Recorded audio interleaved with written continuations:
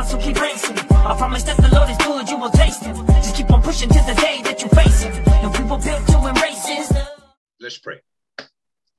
Now, Heavenly Father, we just come before your holy throne in the name of Jesus, God, and we thank you for this day, Lord. We thank you for your mercy and your grace, God, upon our life.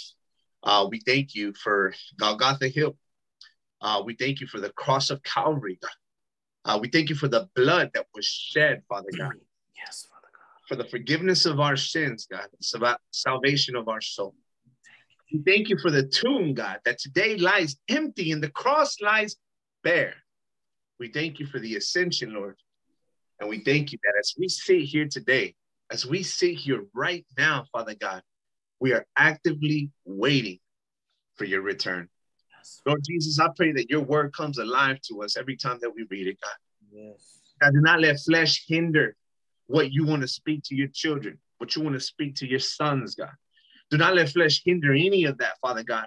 But ultimately, Father God, let your will be done, Father God, that the word that you have placed before us today would be supplemental to us in every fashion, God. I pray in the name of Jesus, God, that you would remove every lofty opinion that exalts itself above your knowledge. I pray that you would remove any hindrance, God, that any distraction that would keep us from growing and understanding your word better, Father God. But most of all, God, I pray that you help us, God. Yes. God, we are in desperate need of your help. Yes. From the best of us to the worst. Yes. We are in desperate need. I am in desperate need of your help, God. I cannot do this on my own. I can't. I've tried and I've failed miserably, Lord, and I need you in my life. I need you to help me read this word. I need you to help me clear my mind that I may hear you and you alone, God. Yes. And I ask the same for my brothers, God. So we lift up your holy name. Yes. We glorify you. In the mighty name of King Jesus, we pray. Amen. Amen. Hallelujah. Hallelujah. Man, praise the Lord. Watching us live on Facebook, I want to encourage you, man, share this with your neighbor, and let's get it in. Daniel chapter 8, verse 27. The word of God reads like this. And I, Daniel, was overcome and lay sick for some days. All right. Now check this out. You'll be like, Brother George, what's so powerful about that scripture? Well, you got to understand what's going on here, Carlos, right? Like we know Daniel has just received the prophetic vision of the end times. He has seen 4 kingdoms come and go. And the final kingdom was the worst of them all. The final kingdom was so terrifying that it was difficult for him to even explain it. The vision that he received from God was so thick, was so heavy that he lay sick in his bed for days on end. Amen. And look what Daniel does. The word of God says, then I arose and went about the king's business. But I was appalled by the vision and did not understand. My brothers and sisters, the word of God teaches us here that when Daniel received this prophetic vision from the Lord, that did not hinder him. It did not keep him from doing what he needed to do. The word of God makes it extremely, extremely clear, my brothers and my sisters, that once Daniel received this vision from God, though he was sick, though it laid heavy on his heart, afterwards he got up and went about his father's business. Now, why do I start there? I started here last week. Why do I start there? Because sometimes we can get so caught up about something that's going to take place 20, 30, 40 years from now, that we forget about the plan of God now, about what God is doing now. Now, am I saying that you shouldn't take what God shows you about the future and put it into action? No, that's not what I'm saying. But what I'm saying is that you got to be about your father's business. There's souls to be saved now. There's children to be discipled now. There's wives that need to be led now. Amen. There's work that needs to be done now. Let me tell you something. If we don't do the work now, my brothers and sisters, false teaching, right? False teaching, heresy will dominate the ear of the Christian. Amen. And when the time comes, when the final days come, the word of God says that even the elect will be fooled. So it is very, very important that you do not get so caught up in this far off future, and when I say far off, that could easily mean 20 years, 10 years, 5 years, that you don't do the work now. See, Daniel did it. Daniel received the revelation from God that was telling him what was going to happen, not only at his doorstep, but what's going to happen 5 years from there, 10 years from there, 200 years from there, 400 years from there. And Daniel went about his business. Amen. Now, what does that look like? The brothers may be asking, okay, Brother George, God showed me a revelation. God showed me something in his word. God showed me vision for my life. God showed me that this was going to happen, that A was going to happen. How do I put it into action now? How can I keep what God showed me about the future on the forefront of my life in order for me to not miss it, but at the same time remain active in my pursuit of God now, in my pursuit of holiness now, in my pursuit of biblical growth now? How do I train up my children in the ways of the Lord when I know that the end is coming, right? How do I teach my wife and my children what is sound and what is true when everything that's flowing through the media, everything that's flowing in modern day evangelism and Western evangelicalism is the contrary of what true biblical belief is? How do I do this? Well, the answer is pretty simple. The word of God says in Daniel chapter 9, all the way to Daniel chapter 9, 1 through 19, Daniel fasted, Daniel prayed, Daniel asked for the forgiveness, not only of his sins, but of the sins of the nation, but of the sins of his brothers, the sins of his sisters. Amen. You want to know how you can put this into action today and now? Pray, pray, be about your Father's business. When your brothers and sisters are too prideful and arrogant to repent and ask God for forgiveness, you intercede for them. You intercede for them that God will come and remove the scale off their eyes. Amen. You be the light of the world to them. Remember, we learned this on Monday. The word of God says in John chapter 1 that Jesus is the light of the world, and the light and the darkness did not overcome it, right? Did not overcome it. Then we see further in the scripture, and actually I think it's in Matthew, it says that you are the light of the world. Amen. So when Jesus came and he was the light of the world and the darkness did not overcome it, the darkness cannot comprehend it. And then he died, resurrected, ascended into heaven, and then sent you his Holy Spirit. Now you are the light of the world. Remember, even the smallest candle will light up an entire room. The smallest candle will light up an entire room. Amen. So when you receive this prophetic knowledge from God, prophetic vision from God, maybe it's not about the end of the world, Brother George. Maybe it's just about the ministry that I'm supposed to pursue. Maybe it's about your gifting and your calling and what you're supposed to do for the kingdom of God. And God showed you, hey, 2 years from now, you're going to be doing this. But right now, I need you to focus. What do? You pray, you fast, you repent, you ask God to cleanse you. Cleanse your heart. Remove anything that is wicked, God. Remove anything. Because remember, guys, and then I'm going to say this out loud, and I'll be the first one to admit it. Every day, I got to ask God to remove junk out of my life. Every day, bro. Every day. If we utilize the standard of Jesus Christ to measure your walk, remember, Jesus elevated the standard of the law. And he said, it's not only about action, but it's about thought. It's not only about thought, but it's about word. So in one shape or form, whether it's action, word, or thought, we all have something that we need to ask God to continuously remove from our heart.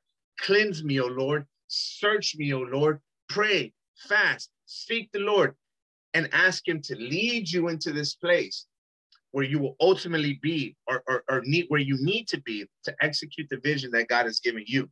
See, Daniel did that. He prayed, he fasted, right? Now check this out. I'm just going to backtrack real quick. But Daniel chapter 9, verse 3, the word of God says, then I turned my face to the Lord God, seeking him by prayer and pleas for mercy with fasting and sackcloth and ashes. I prayed to the Lord my God and made confession, saying, O Lord, the great and awesome God who keeps covenant and steadfast love with those who love him and love those who keep his commandments. We have sinned and done wrong and acted wickedly and rebelled, turning aside from your commandments and rules. We have not listened to your servants, the prophets, who spoke in your name to our kings, our princesses, and our fathers, and to all the people of the land. To you, O Lord, belongs righteousness, but to us, open shame. Bro, Daniel knew how to pray. Like, Daniel was messing around. Daniel was made, all right, come on. How many of us can easily go in and say, God, so forgive me. I did this, I did that, I did this, I did that. Or how many of us could actually go into prayer and be the opposite and be like, they did this, they did that, they did this. But to be able to go into prayer and say, God, unto you belongs mercy and righteousness, but unto us open shame. That is Daniel saying, God, you are good. We're not. We're the ones that need forgiveness, God. So please forgive us, right? Please forgive us. So he prays. He prays. But today, we are specifically in Daniel chapter 9, verse 20. Amen. Verse 20, and we're going to go through verse 23. After Daniel prays, he actually gets an answer from the angel Gabriel. Amen. From the angel Gabriel. But before he gets that answer from the angel Gabriel, Carlos, if you don't mind, bro, can you read Daniel chapter 9, verse 18 and 19, bro, please? 18 and 19. All right. I'm reading out of the NLT, my brothers. Amen. All right. Oh my God. Lean down and listen to me. Open your eyes and see our despair. See how your city, the city that bears your name, lies in ruins. We make this plea not because we deserve help, but because of your mercy. Man. Oh Lord, hear. Oh Lord, forgive. Oh Lord, listen and act. For your own sake, do not delay. Oh my God, for your people and your city bear your name. Man, let me tell you something, my brothers. Again, all right, take this into consideration as we're reading the book of Daniel. We all know this, right? We know that Daniel was a man of God. Amen. He's faithful, that he was uncompromised, right? He did not compromise, right? This dude was a man of God, bro. Man of God. Paul Washer has a saying, and he says this. Paul Washer says, there's no mighty man of God, only weak men of God who serve a mighty, mighty God. And I hear him. I get it. I understand. But we have these giants in the faith. Amen. We have these people in the faith that we can look up to. And when we look up to them and call them mighty, we're not calling them mighty because of their strength or because of their nobility or because of their integrity, but because of what God did through them. Amen. Because of their obedience, because of their compassion, their love, because God chose them. Like, let me tell you something. You know why I call Paul a mighty man? Because Paul was able to admit that he was weak and nothing without God. Amen. Paul made it clear. It is in my weakness that his strength is perfected. To me, that's mighty, right? To me, that's mighty, bro. To me, I'm like, wow, bro, that's true humility to say, man, you know what, bro? I can't do anything without Jesus Christ, bro. I can't. A lot of people talk about it. A lot of people talk about it, but they surely do act without Jesus Christ on a day-to-day basis. Amen. We can all talk about it, but what about when it's time to shut up? What about when it's actually time to speak? What about when it's time to have some self-control? Like, it takes a lot of spiritual maturity, bro, to tell yourself no and tell God yes. It really does. It really does, bro. Because the flesh will drive you and drive you and drive you. And if you are not walking in the spirit, bro, if you are not walking in the spirit, it would be extremely difficult for you, for me, to be able to be obedient to the things of God, because the flesh can be very, very dominating. And we see this in Romans chapter 7, right? We see Paul talking about that he knows that the law is good. He says, even though I know that the law is good, I do the things that I know that I'm not supposed to, but I know that it is not I does it, but it is a sin living in me. Therefore, I come into agreement with the law that the law is holy and pure, right? So there's just battle. There's just the spiritual battle, right? But when I see these men of God admitting to their weaknesses, when I see people like Daniel say, unto us open shame, but unto you belongs righteousness. When I see people like Daniel saying, God, forgive us for our sin, it shows me a strength about this man of God that I pray that one day I have, right? That one day you can have. Us as men in the church, men in the body of Christ, can come to the conclusion that it's not about us, it's about God, right? It's about him. It's about his glory. It's about his purpose. It's about him, right? Now, I wanted to start with this scripture right here, Carlos, because look what he says, bro. Look what he says. Oh my God, incline your ear and hear, your eyes and see our despair, and the city that is called by your name. Daniel is saying, it's not about us, God. Look, yes, we're in captivity. We're in slavery right now. I really, really need your help right now, God. But it's not about us. It's about you, oh Lord. Why? Because we are children that are called by your name. When people look at us, they say, oh, there go the children of God. There goes Israel, right? The one in whom God delivered from the Egyptians, the God who split the sea, the God who brought the 7 plagues, or the 10 plagues. I'm sorry, whatever amount of plagues it is. That's them, right? So Daniel is saying, we don't want to shame your name, God. So because of your holy name, please respond. Because of who you are, please respond. Verse 19, oh Lord, hear, oh Lord, forgive, oh Lord, pay attention and act. Delay not for your own sake. For your own sake. You know what Daniel is saying? Daniel is saying, God, when you act on your behalf, we benefit from it, God. When you glorify yourself, God, we benefit from it. Do you know that God can exalt himself There you go. over and over and over again, and you reap the benefits of it? If Brother George does that, you know what that's called? Pride. Self-centeredness. Right? If it's always about me, always about always about me, you don't benefit from that. But if God does it, it benefits you. It benefits the world. Let me tell you something, men of God. Why did God save you? Why did he save you? Let me challenge your way of thinking. I told this to my brother a long time ago, and he got mad at me, and eventually he realized what I was talking about. But like, why did God save you? Well, he saved me because he loved me. I said, yeah, well, he did love you. But why did he save you? Oh, because he didn't want me to be a drug addict anymore. Okay, that's cool. But why did he save you? You know why God saved you? That he would be glorified. That's why he saved you. The fact that he loved you is extra. The fact that you don't have to be a drug addict anymore is extra. The fact that your children get their father back, that's extra. But God does what he does for the sake of his glory. For the sake of his glory. John Piper has a really good message on this. It's called Christian Hedonism. Christian Hedonism, and I would encourage you to check it out when you're free.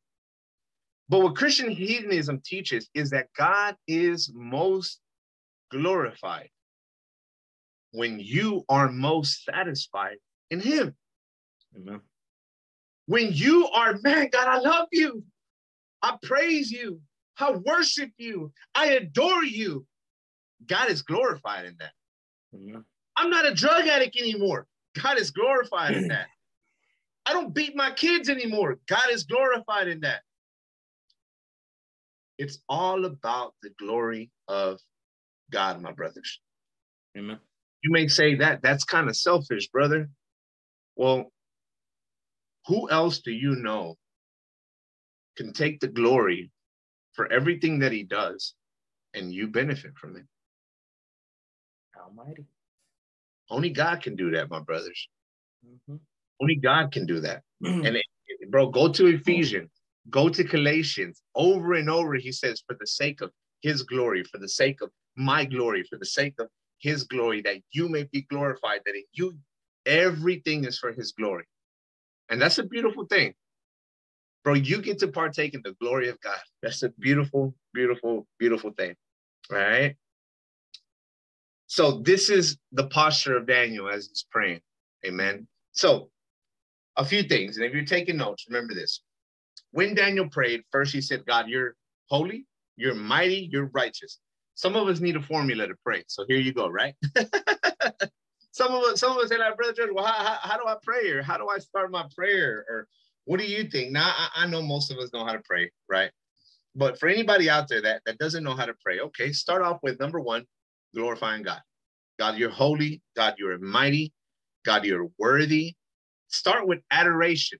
When we're praying, we start with adoration, right? Adoring God. For you are worthy, God. I praise you. I'm thankful. We enter into his gates with thanksgiving. Starts there.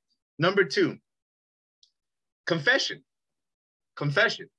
Begin with where you are. Where's your heart at? As you come to the throne of God, where's your heart at? Because Daniel comes and he prays before God. He starts off.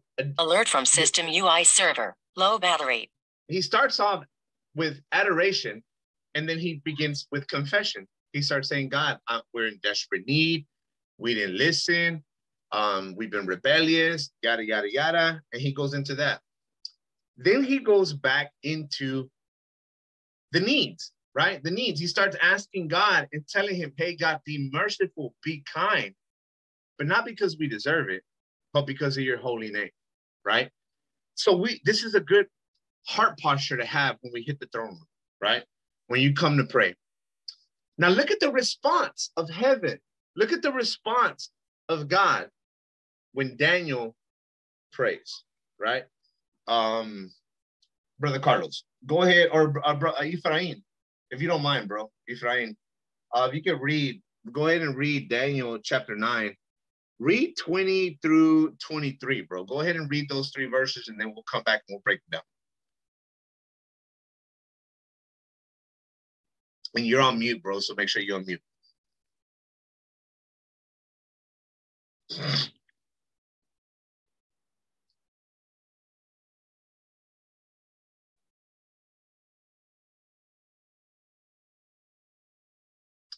Again, we're in Daniel chapter 9, and we're going to do verse 20, 21, 22, and 23. You got it, Ephraim?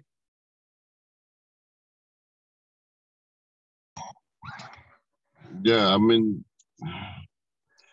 Daniel chapter 9. You said 20? Yeah, 20, 21, 22, and 23. Hold on a minute.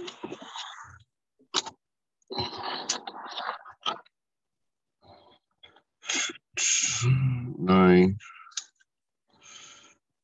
20, 20, 22, 23. Okay, so I'm reading from this Bible is the ESV. Amen. ESV Bible, and the Word of God reads as this. Daniel chapter 9, 20.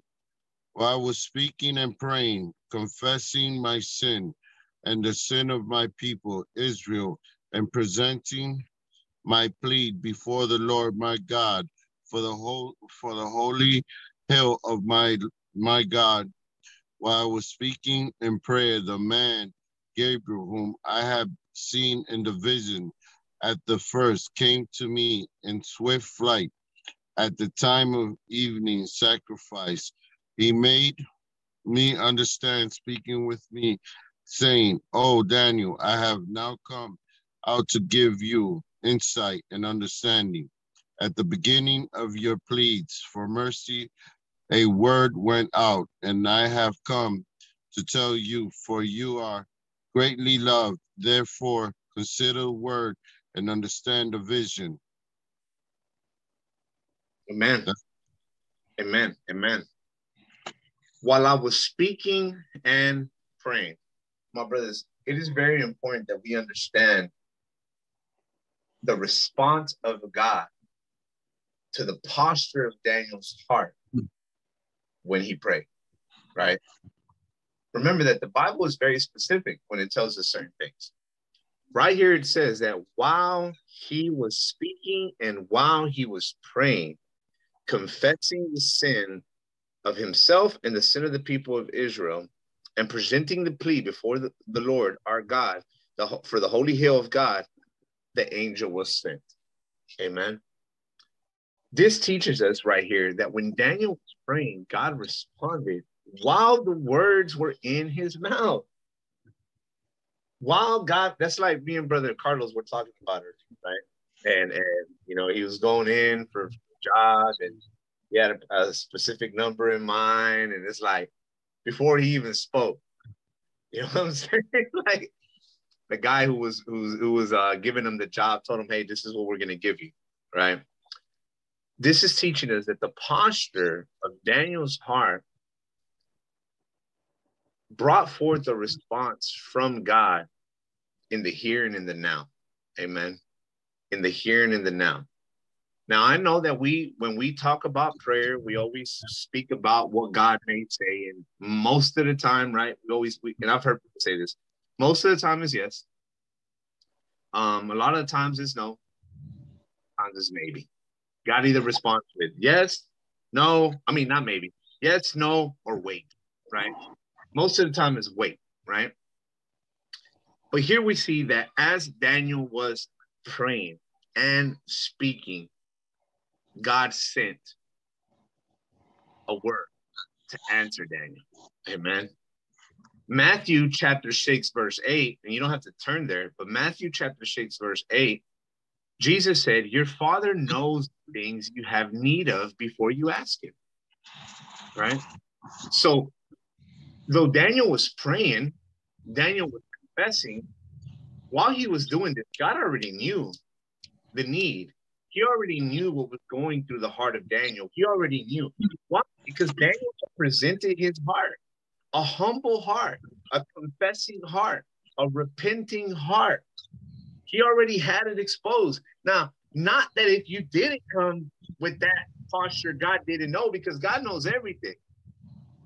But my point in showing what happened with Daniel here is that posture that we see in Daniel chapter 9, all the way through, demanded a response from heaven. Daniel didn't demand a response, but because of how he came, because of his approach, God was quick to respond to Daniel. Amen. Now, this also shows us the benefit of fasting, right? Now, I don't want to see the scripture. I don't want to put ourselves in the scripture, but I definitely will pull out of it. And what do we see in this? We see that Daniel was praying. He was fasting. Why? Because he was seeking to understand everything that he had just faced. From the dreams to the visions, like his response was like, you know what? I'm going to pray and fast. I'm going to pray and fast. A lot of people would tell you, hey, pray, fast for this, or fast for that, or fast for this, or fast for that. I believe that we can fast, first of all, to hear the heart of God more clear, right? To hear the heart of God more clear. We deny the flesh, we feed the spirit. But I also believe that there's purposeful fasting, right? You fast for a particular reason, not for the sake of receiving a very specific answer, right? Like, oh, I'm going to pray so God can tell me yes. No, that's not the case. I'm going to fast so God can make this happen. No, that's not the case. And a lot of people will utilize the scripture that Jesus speaks about the demon possessed, where he said, these only come out by prayer and fasting. That's not what I'm talking about. What I'm saying is that there's times that we need to fast, that we may open up our spirit, open up our mind, open up our heart to what God is saying, whether it's yes, whether it's no. Maybe it's maybe he's telling us to wait, whatever the case may be. What we see Daniel doing here, he is simply praying, fasting, repenting, all together, and seeking God for a particular reason, right? That he may understand what he has, amen, what he's just heard. Now, let me ask you guys a question, right? How do you see this, right? As just for what it says. There's no wrong answer, there's no wrong response, but just for what it says. While I was speaking and praying and confessing my sin and the sin of my people Israel and presenting my plea before the Lord my God for the holy hill of God, while I was speaking in prayer, the man Gabriel, whom I had seen in the vision at first, came to me in swift light at the time of the evening sacrifice. Anybody, has anybody got anything that they want to share regarding that? Maybe it was a time where you were praying, where you were fasting, and God brought some kind of understanding or revelation. I don't know. Or maybe, how does this speak to you? Start with you, Carlos. Well, to me, that sounds like a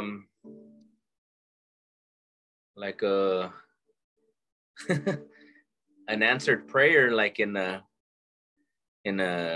like swift. You know, that swiftly means in a blink of an eye. Amen. Like saying, you know, like, you know, hey, put what I was talking about earlier, you know what I mean? About, you know, before, not that I was debating with the Lord, but I did pray about my pay raise before I get hired on, you know what I mean?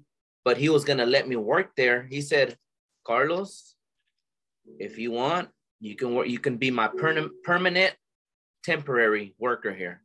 He said, you're the only permanent temporary worker I'm going to have here. So whenever you're ready, come see me. And as that, you know, just let me know. As like, you have a job here though, regardless. So I'm like, okay. I was like, is that favor, Lord, or what's going on? You know what I mean? So anyways, in the warehouse, everyone's speaking, and I didn't mean to get into that, but just real quick, in the warehouse, everybody's like, bro, the lead man, you know, he's cool with me. You know, he's real cool. He's like, bro, you know, you're the only temporary, you're the only permanent temp we have here. You know that, right? When everyone else can't come, you come. I was like, okay. So I kind of seen a little favor there, but anyways, the time came and I was like, okay, you know what I mean? I was waiting for something to go down. I was like, you know, I was paying child support. I was like, now I just want them to take it out of my check, you know what I mean? But I prayed about it, Lord, you know what I mean? You know my minimum. I ain't even gonna say nothing, you know. Regardless, you know, I mean, I'm doing my best to be obedient, you know, and you know, I know you're gonna bless me regardless. So Amen. I went to him that day and I was like, sir, I was like, can we talk? I was like, can we talk about, you know, the job? I was like, the job's here. I was like, whenever you're ready. And then he said, okay, the pay is yours. And he gave me the number and I'm like, I stopped. And I was like, okay, you know what I mean? I didn't even have to. I'm like, all I did is, it just took me back when I was praying. I was like, Lord. So when I walked out, I was just in awe. I was like, Lord, have you been talking to this man? You know, before I even said anything, like that, swift, just what he said right there, swiftly, Amen. that quick. And I was like, man, and I be quiet. I walked out. Amen. Amen. Praise God. Praise God. Praise God. Amen. And that's a beautiful example, right? It's a beautiful example. It's like we think about, and I think the scripture is Philippians 4:13. It says that God will give you, I think it's Philippians 4:13. This says that God will give you all that you need according to his riches in Christ Jesus. Right. That's all. I can do all things through Christ. Okay, so it's I forget what scripture it is, but there's a scripture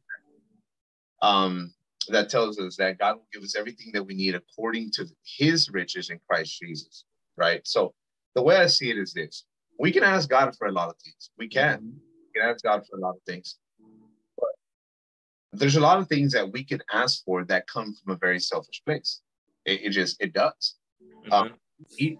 Even when we are asking for a loved one, or when we're asking for even say healing or like certain things, like God has a will and a purpose for everything that he does, And sometimes we have to make sure that we're in line with those riches in Christ Jesus, right? To God's will for our life. Now, does this mean that we don't pray? No, but what it means is that we should be tuned in to to God's will for our life. Now, people would say things like, well, brother, how do we know what God's will is for our life? Well, the Bible tells us what the will of God is for our life. It tells us over and over and over again, this is the will of God. This is the will of God. This is the will of God, that you shall flee sexual morality. This is the will of God, that you shall be sanctified. This is the will of God. Like over and over again, we see Paul talking about what the will of God is for our life. So it's important that we understand that when we are asking for things in the will of God, like that, bro, Amen. like, I mean, God does not hesitate. Why? Because it is his will. It is, we're asking ahead of time, like, and then too, and Ephraim, I got you, bro. Give me 1 second. Sometimes God has something coming our way, right? He has something coming our way, but it is in a very specific moment, in a very specific time, right? And we want it to come faster. We want it to come faster. And that's when we get the, hold on, wait, right? Hold on, wait. Like before you, like, wait, coming. It's coming. You have to wait. Sometimes we're asking for things that are not even in our lane. They're not even in our lane. God, I want a Ferrari. Man, you don't need no Ferrari, bro. You don't need no Ferrari. You know what I'm saying? But no, check this out. And again, Ephraim, I got you. I was telling my daughter, right? My daughter goes to IOT. She goes to the International Leadership Academy. And a lot of her friends are believers, right? And some of her friends go to some really, really big churches, right? And obviously we go to a smaller church. Not that there's any difference, right? Obviously different scenarios, but we serve God, right? But they were talking about poverty. They were talking about prosperity. They were talking about different things, right? And my daughter was telling one of her friends that she felt that it was important for a believer to hear a well-shaped view of God, right? Not only the good, but also the bad. Not that God is bad, but that God, not only is God love, not only is God mercy, not only is God kind, but he's also just, holy, righteous, right? And they were talking about it, right? So long story short, she tells me, well, I mean, Dad, is there something wrong with prosperity, right? Prosperity within itself. And I was like, well, to say that God doesn't want to prosper us, I believe would be counterintuitive, or it would contradict the word, because I believe God wants to prosper us. Now, how that prospering looks to every individual is different, right? Not everybody's going to roll out with the Ferrari, with the Lamborghini. Not everybody's going to have $1,500 suits. Like, not everybody's going to have that. And I gave her this example, and hear me out, guys. I used to be a drug addict. Bro. Lived in the projects. I didn't own anything. Nothing, bro. Nothing. Like, oh, hold on. Holy Ghost. I didn't own nothing, man. Nothing. In a few days, I'll be closing on my first home. Amen. One of my cars. Everything that's in this house is paid off. It took years for me to get here, but that's all God. That's all God, bro. Like, we have health insurance. Like, come on, somebody. Like, bro, to me, that's good. You know what I'm saying? Like, that's God bringing me from one degree of glory to the next. Like, but by the time my kids grow up, bro, they won't know what food stamps is. You see what I'm saying? They George Bougie. Right? I mean, and again, I'm not nothing against any of that, bro, because I come from that. But you know, when God blessed, whenever we needed food, and I was doing what I needed to do, when I was going to church, doing everything that I needed to do, and God blessed us with food stamps, that was God's prospering in our life, bro. It was, because I needed that help. I needed food on my table, bro. And I took that with a smile, bro. But you know what? I worked 6 days a week. I paid my bills. I didn't ask for anything. That was God prospering in my life, you know? Now, by the time my kids grow up, all they're gonna know is private health insurance. All they're gonna know is that mom and dad own a home that they're gonna leave to us. That's all they're gonna know. They're not gonna know that past life because God is taking us from one level of glory to the next, right? So I told my daughter, if that's not God prospering us, I don't know what it is. You know what I'm saying? Now, does this mean that and I told her, I was like, I can't tell you that God doesn't want me to be broke. I said, because I'm broke all the time. But why am I broke? Because I got bills to pay. I pay my bills. I work all week. Like, I don't care if I work all week long and end up with $10 in my pocket. As long as there's gas in the car, food in the table, light in the house, clothes on our back, and everybody got a smile, bro. I'm cool with that. But God definitely wants his children to move forward according to his riches in Christ Jesus. Amen. You rich in the spirit, bro. I'm sorry? I say you rich in the spirit, though. There you go. There you go. You know what I'm saying? And so my daughter was just, she had a very, and praise God, bro, that my daughter was able to show love and truth at the same time, right? Like, hey, it's not just about all of this. God is well-rounded. And another thing that my daughter said, she said, people need to know that God is a healer, right? People need to know that God is a healer. And they asked her, well, I mean, if people get sick, is that from God or is that from the devil? And my daughter's response was this: God allows things to happen, but in that sickness, he will be healer. Come on. He will be healer. He will be God, our healer. He will be. You know what I'm saying? And they'll know him as healer. If God decides to bring someone out of a sickness and not take them home, right? Because if they go home, the word of God says to be away from the body is to be present from the Lord. So we know.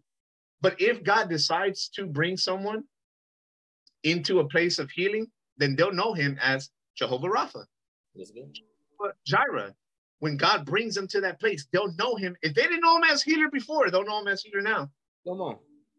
You know what I'm saying? So I say all that to say that we must understand the difference. You know, we must understand the difference. And when we pray according to God's will and his purpose, you'd be surprised how fast. Yeah. Go ahead, Efrain. My bad, bro. I went on a rant there.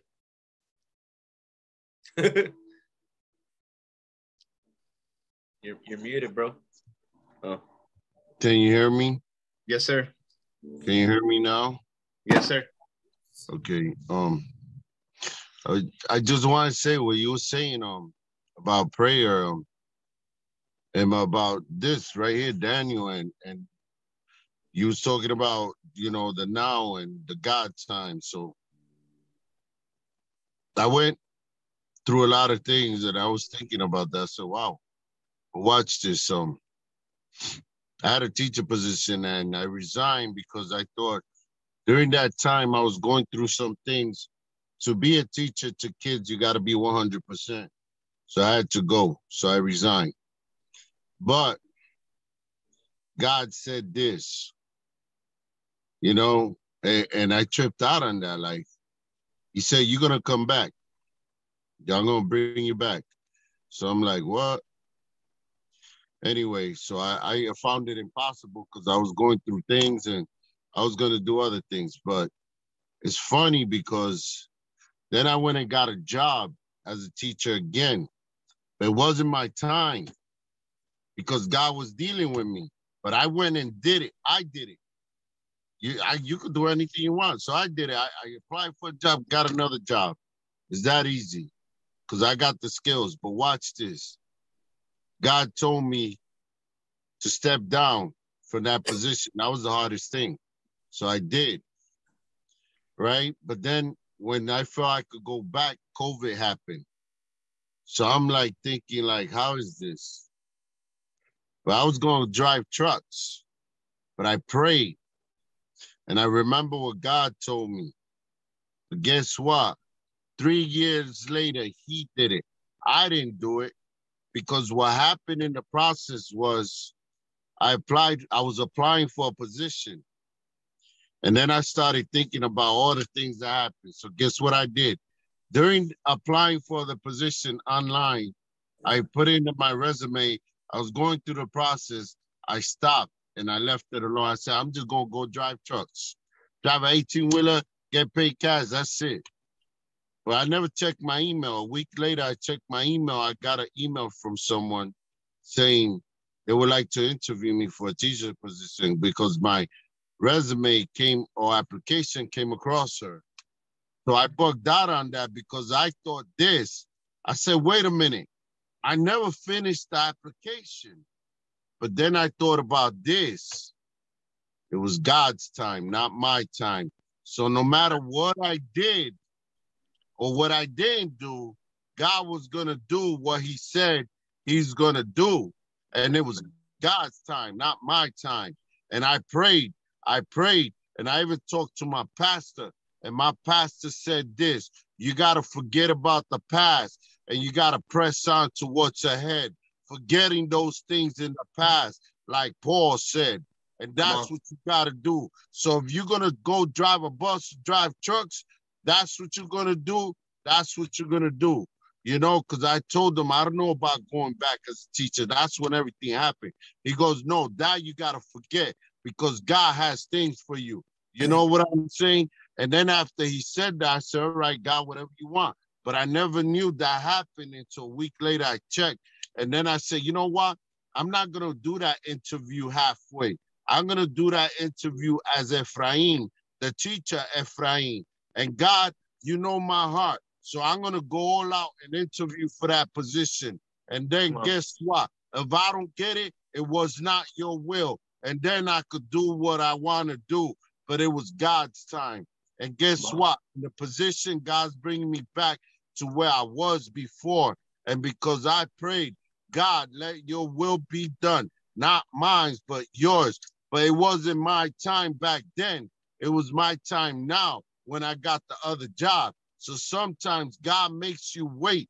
And sometimes the waiting's not easy. And sometimes you got to go from faith to faith. And sometimes he got to build you up. Because when he puts you back, there's no devil in hell that could take you out of what God gave you. Because like you said, it's for God's glory. It's not Ephraim who did it. It was God who did it. And God could do anything with us if we pray and we wait on him. Because he's dealing with the unseen in the spiritual world. Because guess what? We do not deal against flesh and blood, but we deal with the principalities of the heavenly realm. It's the unseen, just like Daniel. You know, I gotta calm down, but if you not your time, because his time is the best time. His time is perfect. And guess what? Now teaching is not easy. Kids got computers, kids doing all this stuff. I'm learning everything new again, but guess what? I got this because God got my back, and that's what's up. Amen. Oh, Amen. Amen. Praise the Lord. Praise the Lord, man. And that's beautiful testimony, right? Beautiful testimony. To be able to know, to be able to, and just to hear. And guys, so this is Ephraim. Ephraim's from Rochester, New York. One of the wildest cats that I know for Jesus, man. But God moved, man. God moved, and that's beautiful.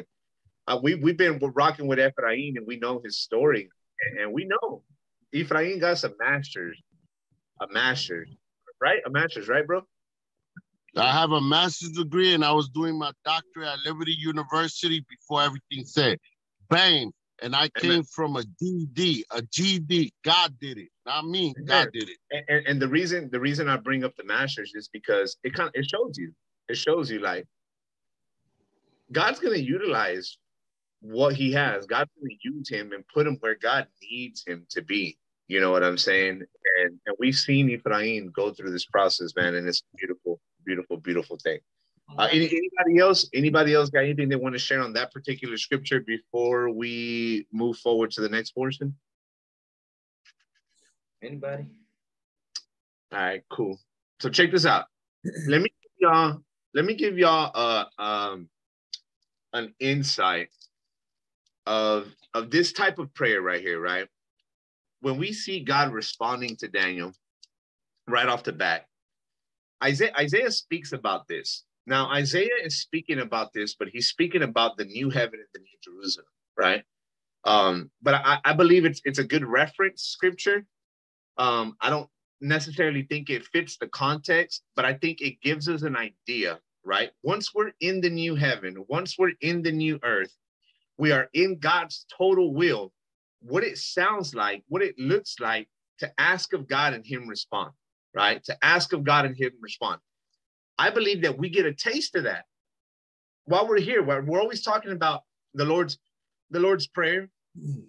Our Father who art in heaven, hallowed be thy name, thy kingdom come, thy will be done on earth as it is in heaven, right? So I know for a fact that we get a taste, and I'm gonna say a taste of what it's gonna be like, right? What it's gonna be like here on earth when our posture is fully submitted and surrendered to God.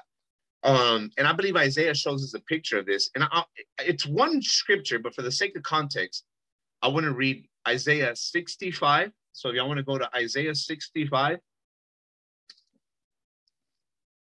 and we're going to go to verse 17, and we're going to read through 17 through 25. And it's one specific scripture that I want to point out, but I want to read this whole thing just for the sake of encouragement, for the sake of context.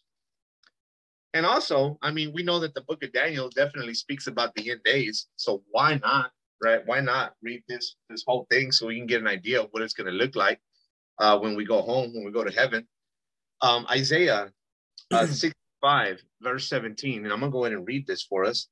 It says, "For behold, I create new heavens and new earth, and the former things shall not be remembered or come into mind." That speaks volumes by itself, by the way, guys. Just, I could do a whole Bible study on that, and we'll be here for another 2 hours just on that. But I would encourage you guys to look into that. "For behold, I created new heavens and a new earth, and the former things shall not be remembered or come into mind. But be glad and rejoice forever in that which I create. For behold, I create Jerusalem to be a joy, and her people to be a gladness. I will rejoice in Jerusalem and be glad in my people. No more shall be heard in the sound of weeping and in the cry of distress." So that's one thing. We're definitely not going to hear that, right? Pain will cease to exist. Distress, weeping, crying. "Nor more shall there be in it an infant who lives but a few days." So we can forget about death in the New Jerusalem at that point in time, and when we're with the Lord, as far as for the people that are there with God. "Or an old man who does not fill out his days. For the young man shall die 100 years old, and the sinner 100 years old shall be accursed. They shall build houses and inhabit them. They shall plant vineyards and eat their fruit. They shall not build and another inhabit. They shall not plant and another eat." Right? So again, this I could do a whole Bible study on this, but we hear about the vanity of success, of materialistic success all throughout the Bible, right? It says, why toil? Why toil? Why do this? Why do that? When at the end of the day, you're going to die and someone else is going to take what you own, right? Someone else is going to take what you have. Like, you know, we hear about that all through the Bible. So we see here that in the New Jerusalem, you're going to build and you're going to inhabit, right? You're gonna have what you have. You're going to keep what you have. "They shall not build and another inhabit. They shall not plant and another eat. For like the days of the trees shall be the days of my people," right? So again, we start seeing that in death, in our carnal death, Charles Spurgeon said this. Charles Spurgeon said, "God doesn't simply kill our humanity when we die, right? But he kills our mortality when we die," right? So we know that we're mortal. We're mortal right now, right? Like, I'm mortal. I can go to sleep tonight and not wake up tomorrow if that's God's will, right? When we close our eyes to this world and open our eyes to the next one, God is not simply taking away your humanity, but he's taking away your mortality He's introducing you to immortality, right? Pastor Joe says this all the time. He says there's two things that are going to exist forever, and that's God and people, right? God and people. Now, God has no beginning. We have a beginning. But according to what the Bible says, we will live in eternity with God. Amen. So, for like the days of a tree shall be the days of my people, and my chosen shall long enjoy the work of their hands. They shall not labor in vain or bear children for calamity, for they shall be the offspring of the blessed of the Lord, and their descendants with them. Now, check this out. This is a scripture I want to point out to you guys. Before they call, I will answer. Come on, somebody. While they are yet speaking, I will hear. Like, come on, man. Before they call, I will answer. While they're speaking, I will hear. The wolf and the lamb shall graze together. The lion shall eat straw like the ox, and the dust shall be the serpent's food. They shall not hurt or destroy in all my holy mountain, says the Lord. Bro, that's a beautiful scripture. We're going to have to break that whole entire thing down right there one day. Before they call, I will answer. Before they are yet speaking, I will hear. That's that verbiage that's used right there is very, very similar to what we see here in Daniel, right? While I was speaking and praying, confessing my sin and the sin of my people Israel, and presenting my plea before the Lord my God for the holy hill of my God. While I was speaking in prayer, the man Gabriel, right, whom I had seen in the vision at the first, came to me in swift flight at the time of the evening sacrifice. Amen. Right? So in this portion of scripture, right, we see that Gabriel is mentioned. Now, if I'm correct, and I could be wrong, guys, this is the first time that the angel is actually named. This is the first time that we hear that his name is Gabriel. It could be this one. I know it's in Daniel for sure, but this is the first time that we hear that the angel is called Gabriel. All right. Now we can go all kind of directions here, my brothers. All right. Now I'm not going to do that. Right. But I do want to point out a few observations. Okay. When we read the scripture, when we're doing an expository teaching of the scripture, there's what I would call safe assumptions, right? But that's all they are. They're assumptions, right? They're assumptions. I don't want to say, oh, well, this is what it's saying. That's what it's saying. They're safe assumptions. Now, I'm very careful with my assumptions, guys, because I hate false teaching, right? Definitely hate false teaching. I believe the Lord calls me to be an active contender for the faith. I contend for what we believe, and I come against that which I don't believe that the Bible teaches. But this is a good opportunity right here to do a little bit of observation regarding angels. Okay, regarding angels. The Word of God teaches us here. It says that the angel Gabriel had the appearance of a man, right? The appearance of a man.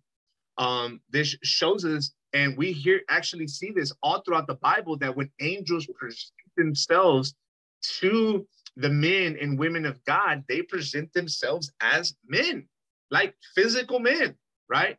Now, whether they inhabit a man or whether they can actually present themselves in their own, like the body and shape of a man, who knows? But we do know that for what is that prophet's name? The one that was in the wine press hiding from the Philistines. What is his name, bro? It's not Samson. That's Gideon. So we know that when the angels presented themselves to Gideon, Gideon made them some food, right? And they ate, or they consumed it with fire. I mean, again, we don't know. We also know that when the angels presented themselves to Lot, right? When Abraham and Lot was in Sodom and Gomorrah, the angels presented themselves to Lot as men, right? As men. And the wicked people of that city said, give us those men, that we may have relations with him, right? So again, we see that these angels took on the appearance of men, of flesh and blood. Now, whether they were flesh and blood, I don't know, right? But they look like it. So right here, Daniel Gabriel appears to Daniel as a man, right? As a man. This is the second time that Daniel sees him. It says, while I was speaking in prayer, the man, Gabriel, whom I had seen in the vision at the first, came to me in swift flight at the time of the evening sacrifice.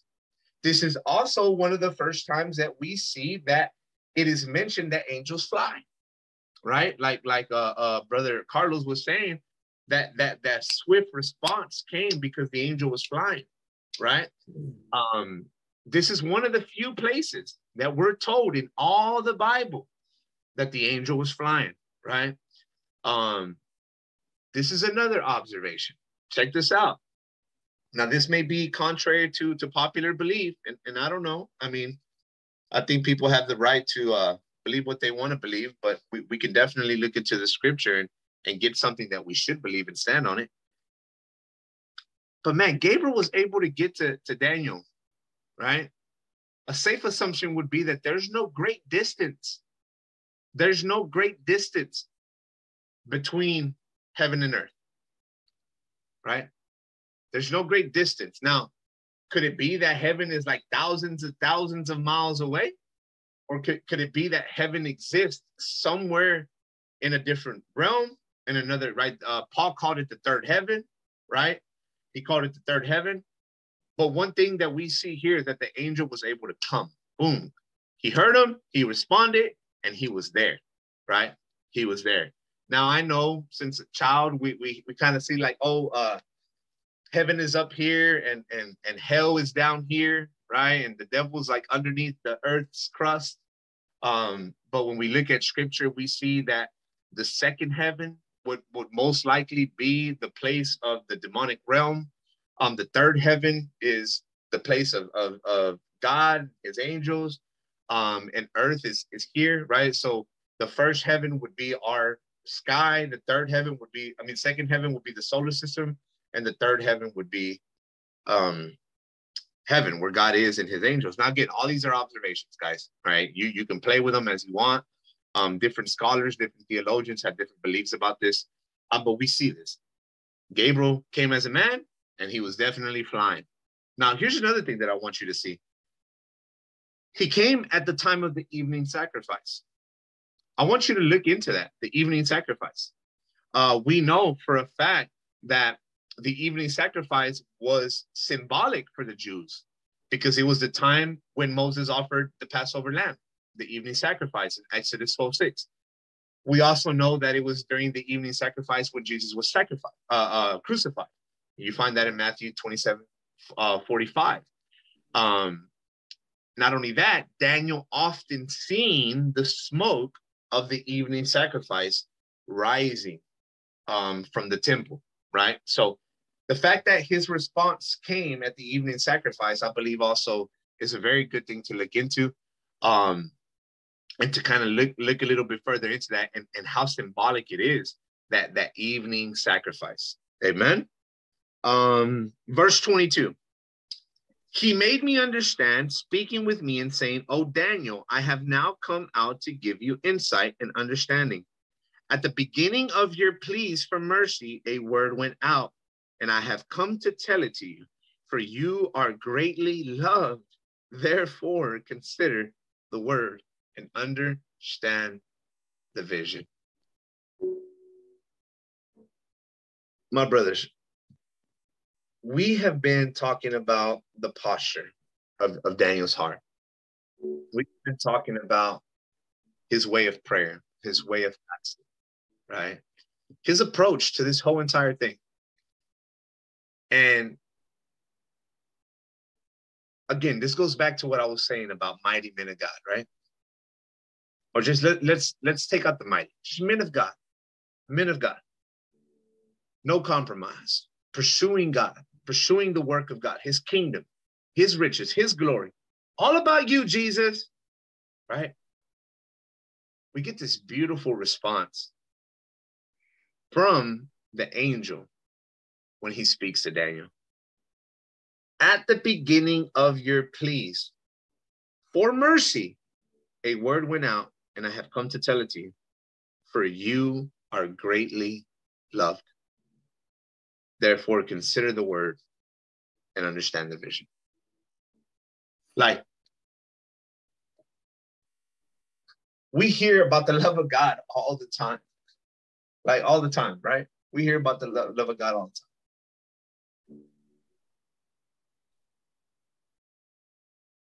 But when we get into the word of God and we see these direct comments from God, from the Holy Spirit, through an angel, whatever, to an individual in saying, we're here. I come to bring you a response to your prayer because you are greatly loved. Men, that should speak to you. That should speak to you. It speaks to me. Right? It speaks to me. Now, is Daniel greatly loved because of what he does? No, he's greatly loved because of who God is.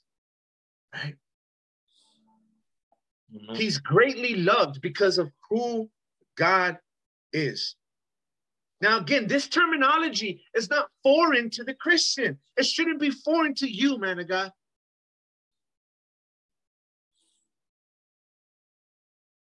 Our Father in heaven, right? I talked about this 2 weeks ago when I preached at the church.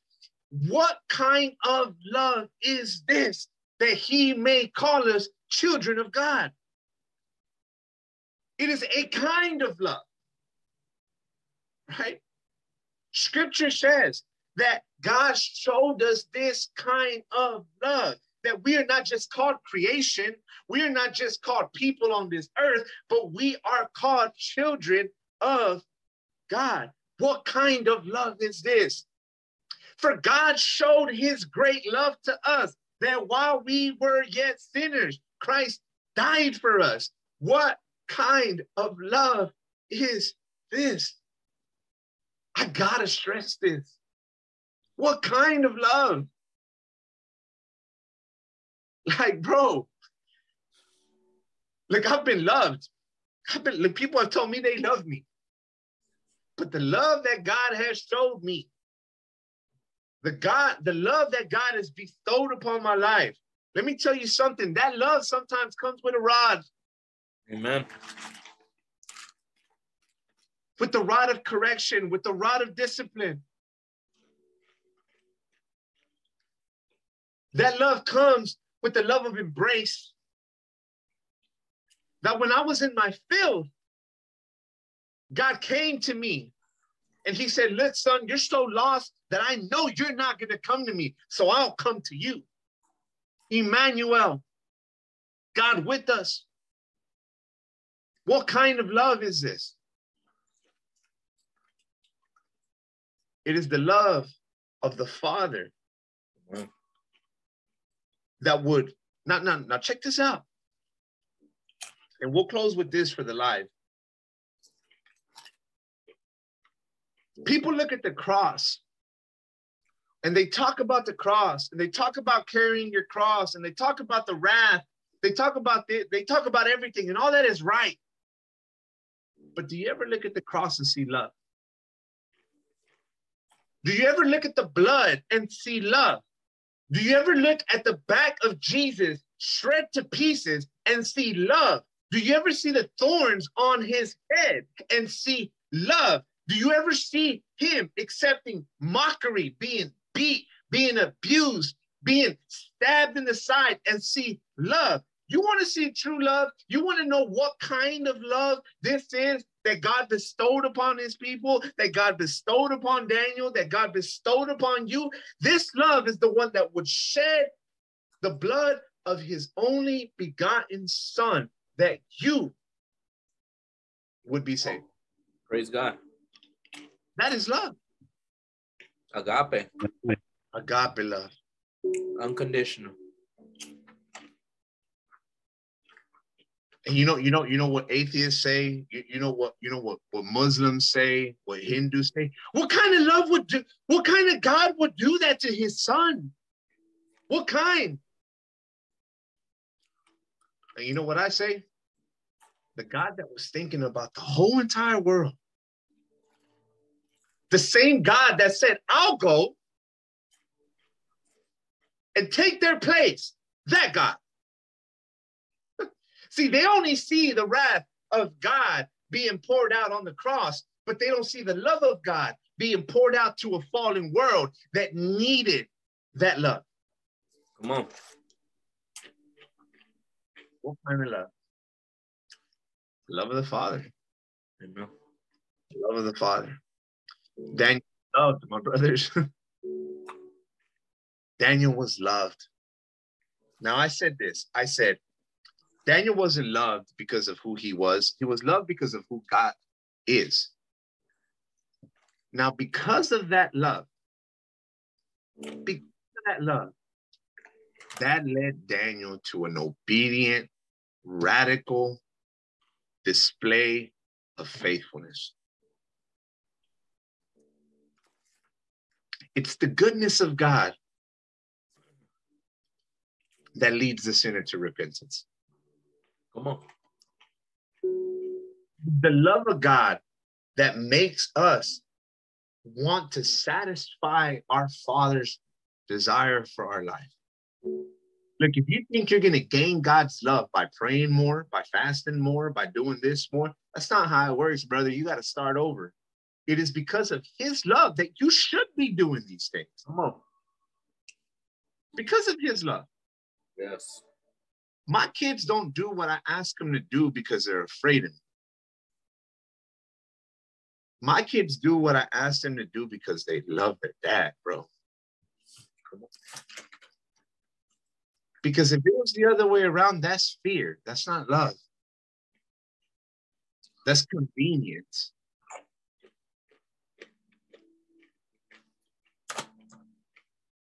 And we got to be extremely, extremely careful with that. We got to be extremely careful with that. Now, that's a beautiful, beautiful, beautiful observation out of Daniel chapter 9. Amen. I had to end with that love, man, because, bro, you know, we look for scriptures that say, you know, we see scriptures that are a general view. For God so loved the world, right? John 3:16. God so loved the world. Okay, well, I'm part of that world. I'm in that world. Therefore, God must love me. It's more personal than that. It's more personal than that. God loved you. God loves you. But when He does, everything that He does is that He may be glorified. Amen. If you are watching this live on Facebook, thank you so much for joining us this Thursday night. Me and the brothers are going to log off and we're going to dialogue a little bit more. If you wish to be part of that dialogue after the call or before the call, you're going to have to tune in on Zoom. You're going to have to actually call in and be part of it. The Facebook Live is just for the sake of anybody out there that just needs to hear a word from God. But if you want to get a little bit more personal, if you want to get a little, a few things off your chest, you're going to have to dial in on Zoom. If you're watching this live if you're watching the rebroadcast on YouTube, thank you for joining. Again, remember, subscribe to the channel. Share this with somebody that you feel may need to hear this word. And we thank you. We appreciate you guys.